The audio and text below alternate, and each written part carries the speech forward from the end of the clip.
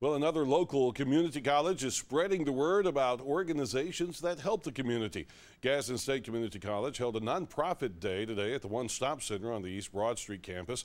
Gadsden State is a firm believer in the word community and has always believed in the value of community service. Several nonprofit organizations came out to educate students and community members on available opportunities. One organization that was in attendance was the Retired Senior Volunteer Program. RSVP Director Tracy Pondick tells us what they do for the community.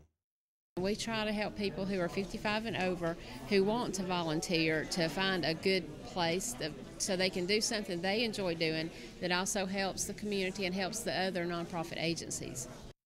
Now, the nonprofit day was provided for community members, school employees, and school students to learn about local nonprofit services that they can get involved with. This is Community College Month, so the community colleges in all over the state of Alabama are being recognized this month. And so part of our community college, community being our word there, is that we're trying to reach out to the community in ways that we can help the community, and we felt like nonprofits were a way that we could actually help the community know what was available and help the nonprofits get the word out about their organizations.